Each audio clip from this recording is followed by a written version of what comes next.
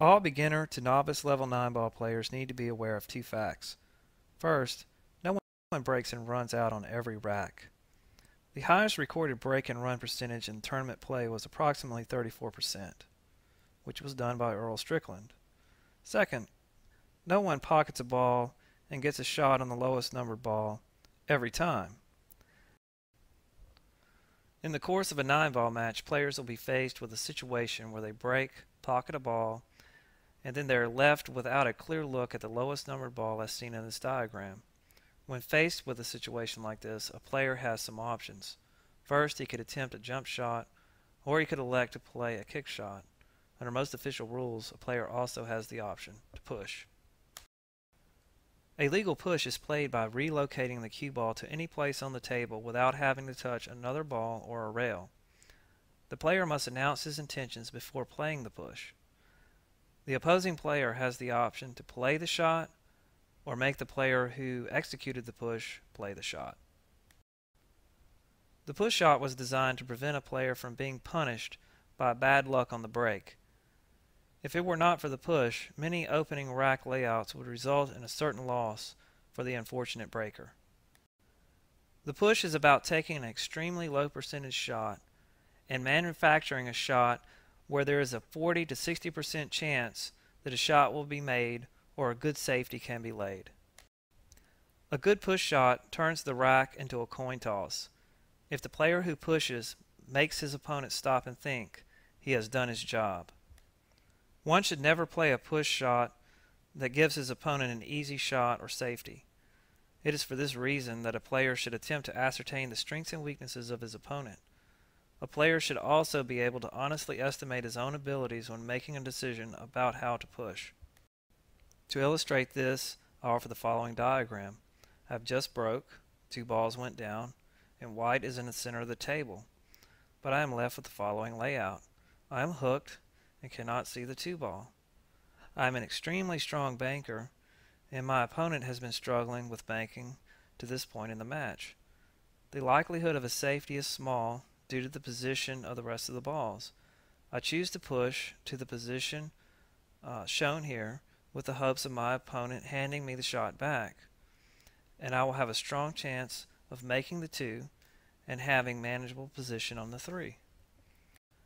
There are an infinite number of possibilities, more than I could review in 100 videos. Although the wisdom of any given push is subjective, there are some things to look for that make for an easy decision.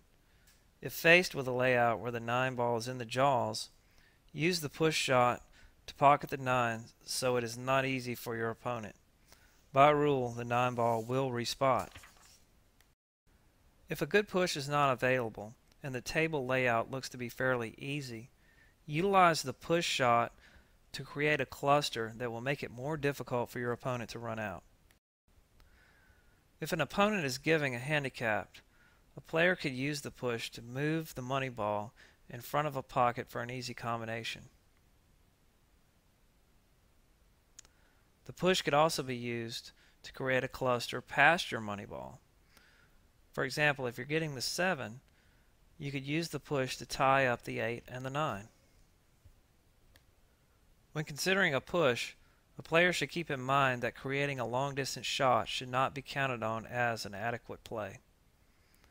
In most cases, you should lean towards accepting the push, especially if a manageable safety can be played.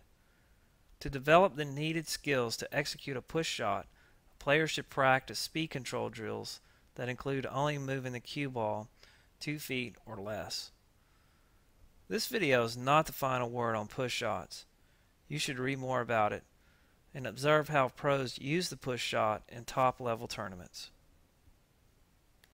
There is a variety of 9-ball called push 9-ball, where players have the option to push at any point during a rack. One of the greats of push 9-ball is Jay Helfert.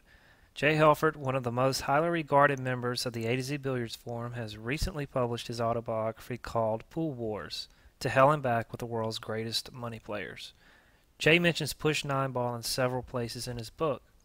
Jay's book will give you an interesting and entertaining look into the life and times of one of America's great road players. Jay also shares his experiences as a room owner, tournament director, and player backer. I've left a link in the sidebar where you can find out more about it. Jay always offers his advice to any question you might have regarding pool on the A to Z Billiards forum.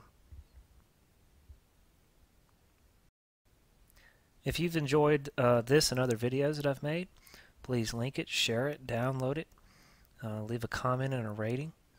And as always, have fun playing pool.